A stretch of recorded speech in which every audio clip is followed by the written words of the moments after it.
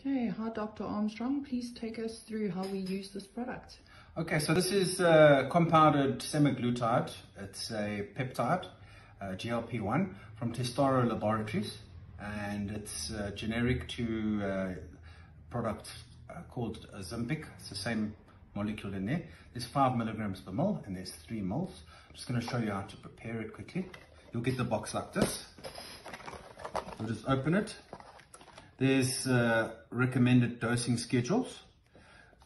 We're going to show you how to do it quickly. So you basically open your sterile water, you take your syringe, you just take the cap off, pop it in there, draw up to 3 ml. Just go a little bit over 3 ml because of the air pockets. It's like about 0.1. Don't worry too much about bubbles. Okay, you need 6 meters of bubbles and that in a line or in any injection to do any harm to you. A little bubble, it's not a problem. Then you twist it like that. So we're going to draw up air. Okay. And once again, we're going to put it in the same place that we put the first needle mark. We're going to push the air in, so there's back pressure. And now we're going to draw up, and you're going to see how much easier this is.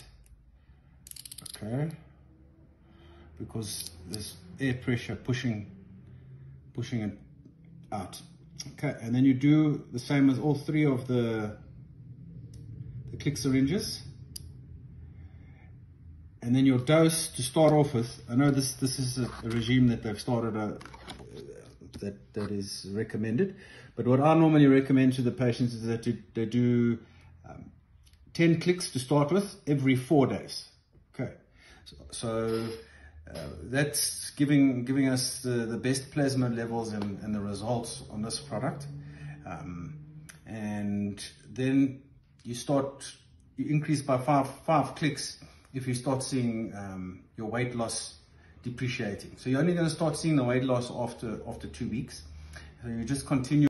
1, 2, 3, 4, 5, 6, 7, 8, 9, 10.